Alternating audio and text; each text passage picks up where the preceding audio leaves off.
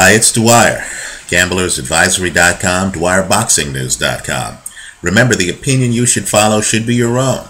Just consider this video to be a second opinion from a complete stranger online. There is a great fight coming up in just a few hours in Monte Carlo at 171.5 pounds between two guys you need to keep an eye on. Now, this video is not a prediction video, although I do expect the fight to go over. But rather, this video is really a video to alert you to two future players at 168 and 175 pounds, and to alert you to two style points that make these guys very rare.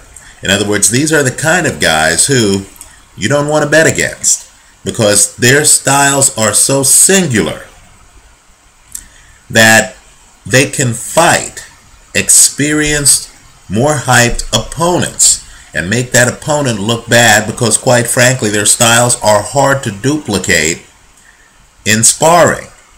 Right? They're hard to duplicate in preparing for matches. We're talking about the fight literally in just a few hours between Denis Grachev, and you might remember him for giving Lucien Bute all he could handle, and he's fighting unbeaten Edwin Rodriguez. Right now, let's talk about both of these fighters. I hope you get a chance to look at the fight. I know I'm going to eagerly await the film after this fight takes place, so I can see exactly how these guys did it against each other. I'm not sure who wins the fight. Right? Rodriguez is the favorite. But here's what you need to know. You've heard me here online talk about guys who are mid-range hookers, right? Old Matthew Macklin. Not so much current Macklin, but old Matthew Macklin. These are guys who like to hook you. Danny Garcia today, right? These are guys who like to stand in front of you and riddle you with hooks, right? They like to hook you. They want to have enough space between them and you so that you're not touching them while they go to work. In other words, they want to be mid-range while they throw their hooks. Well, Denis Grachev is that rare long-range hooker. He's even further outside.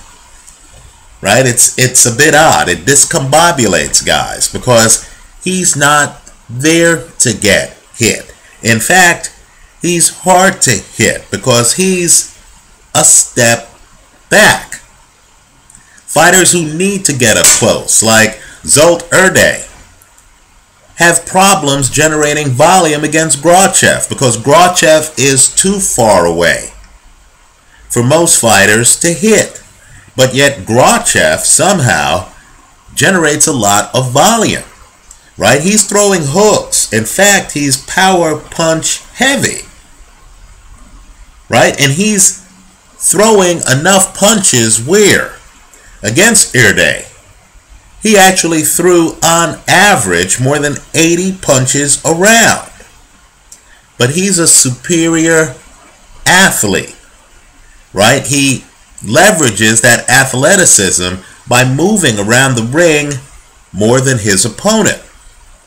So the spacing is such that it throws off a lot of opponents. Their volume's going to plummet. Right? They won't quite know what to do with Grachev. And because Grachev is throwing looping hooks from farther out than they're accustomed to, a lot of these guys don't know how to block the shots. More importantly, there's a powerful optical illusion going on. As you watch the Grachev-Erde fight, it looks like Grachev is outworking him. And I mean substantially. Right? But yet, when you look at the CompuBox numbers, you're going to see that while Grachev landed 147 punches in the fight, Erde only landed 146 punches. In other words, the punches practically were the same.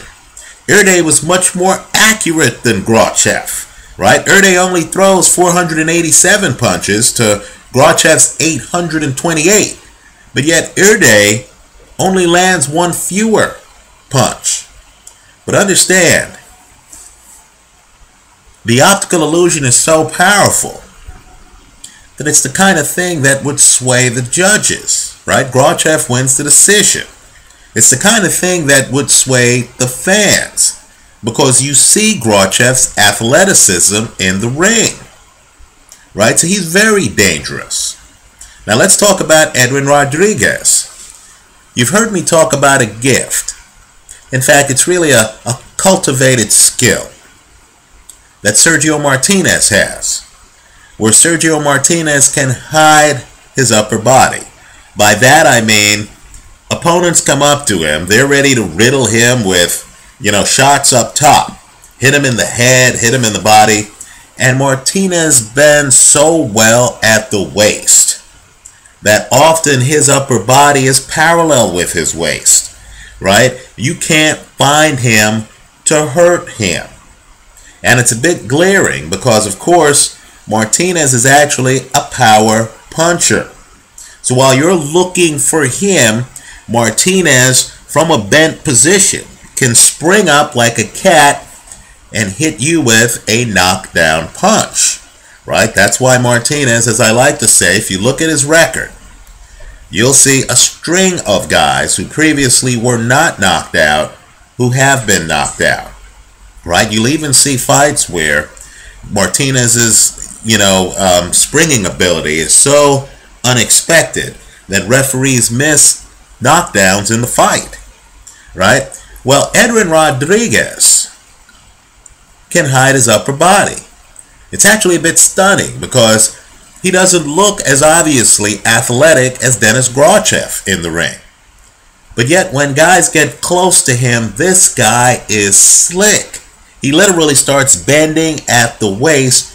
You can't find him, right? He has spectacular balance. And again, it's fascinating because he looks like a guy who's just, trolling around the ring. But this balance comes out at key moments in the fight, where suddenly the other guy comes forward throwing shots, and then you notice that Rodriguez has an unexpected gear. He can literally just bob at his waist. You can't hit him. Let me also point out, too, that he also can operate from the outside with volume, right? He, is outside. He's not as much of a long-range hooker as Denis Grachev. But what he is a guy who is outside. He doesn't need to tussle or wrestle with you inside. And he himself is getting off a lot of shots, right? Against Moderna, he got off roughly 60 punches a round, right? Now, like Abner Maris, Rodriguez does get frustrated. He could have easily been disqualified in the Moderna fight for a flagrant low blow in the 8th round, and it was a bit shocking that he threw it. I mean, it's obviously low, just like Maris's punches against Joseph Agbeko in their first fight, and it's shocking because, understand, Rodriguez has an unbeaten record.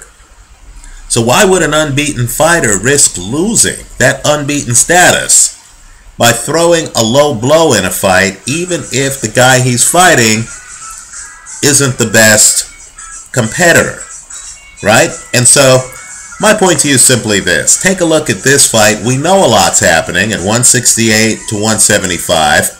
Some of the biggest names in boxing reside there, right? Bernard Hopkins, Andre Ward, Carl Froch, Chad Dawson, Lucien Boutte, Jean Pascal, James DeGale, George Groves, right? A lot's going on. Nathan Cleverly. A lot's going on at 168 to 175. My point to you is right beneath the surface, you have a couple of talented guys here who are putting it all on the line in a few hours in Monte Carlo.